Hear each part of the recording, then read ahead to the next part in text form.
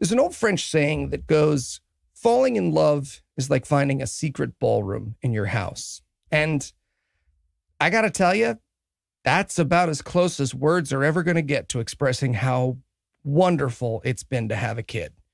Don't get me wrong, as any parent will tell you, the first few months babies are little more than a squishmallow that shits and cries. But every day, being a parent gets easier and better. It gets more fun, more exciting, more worthwhile than I possibly could have imagined. And watching this little person, this little human being learn and grow and smile and stand, it's so obviously the best, most amazing thing that's ever going to happen to me that it's a little embarrassing. And the great thing about being an atheist is that never has to change. There is nothing my son will ever be. There is nobody he will ever love, nothing he can believe or do that will make me love him an iota less than I do right now. But not everyone is that lucky. There are hundreds of thousands, probably millions of religious parents walking around this planet right now who felt exactly the way I do up until the second their kid told them they were gay or trans or hell, even atheist. And thanks to culture or fear or upbringing, those parents voluntarily locked the doors to that ballroom and threw away the key for nothing. And look, I know not every religious parent cuts off their gay or atheist kid, but at the very least, they have to do a worldview cartwheel.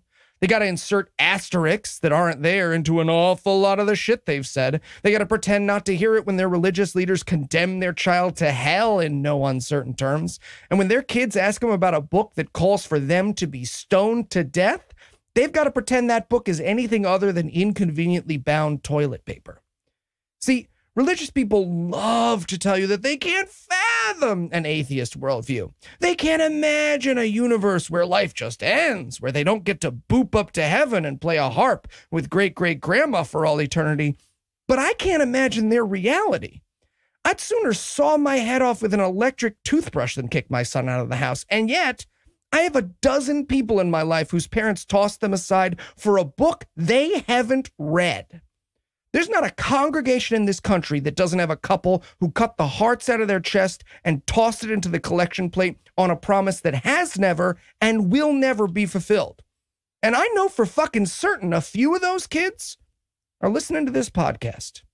Maybe for the first time, maybe for the 426th. And if that's you, on behalf of new parents everywhere, I am sorry. I'm sorry your parents threw away the most amazing thing to ever happen to them. And if there was a hell that made any kind of sense, you can bet your ass they'd be headed there. But if it's any comfort, and I know it's not, if they loved you 1/1000th as much as I love my kid, they're already there.